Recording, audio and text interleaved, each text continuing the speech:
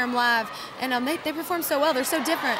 One's very quirky and rock, and one's you know, a big ballad.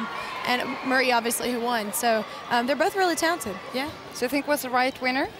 Yeah. I mean, here's the thing. I mean, with the show like this and as popular it is, it really doesn't even matter in the end who wins. You both get so much recognition, and I don't know. You both end up getting a record deal usually. So it's really cool just to make it to the top two, I think. Yeah.